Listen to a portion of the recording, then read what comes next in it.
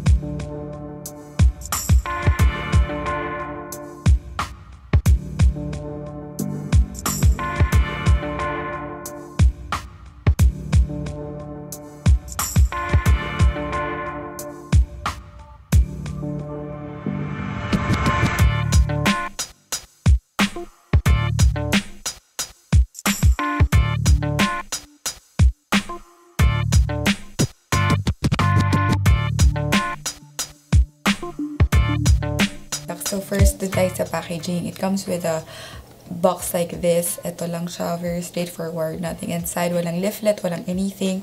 And then, dito sa harap, makikita mo lang yung parang label nila, which is the Royale. And then, dito sa side na to, kung yung manufacturer. And then, this on the side, saan yun?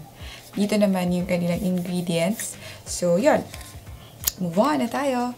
Then next, meron akong 3 shades na binigay nila sa akin, which is yung Jewel, Adore, and the other one is Chocolate. So nakita niyo naman, ito yung kanilang swatches. And this one is the Jewel, and this one is the Adore, and this one is the Chocolate, guys. Of all the 3 shades, I like this two.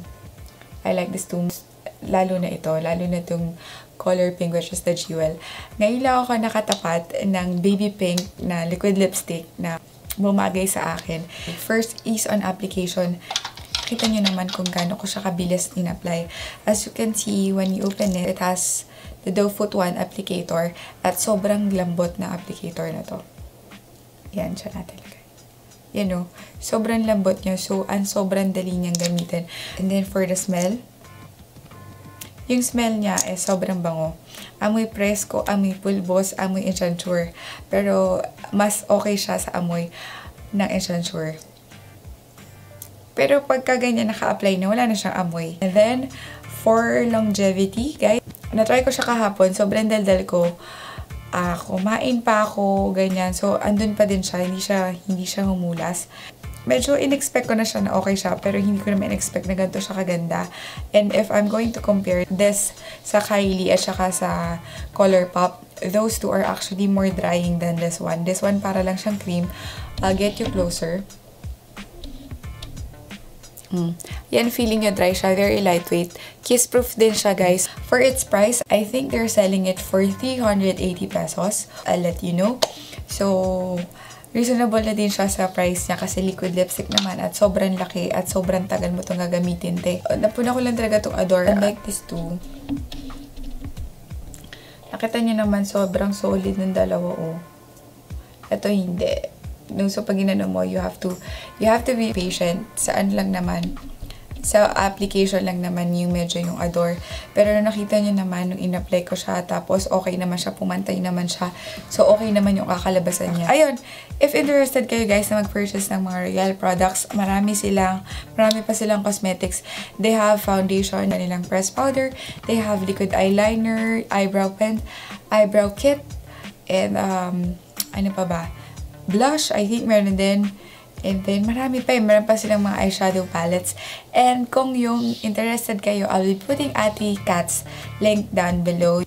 Yung kanyang Facebook na page. And yun! So, thank you once again for watching and I hope I'll see you in my next video. And thank you so much. Bye-bye!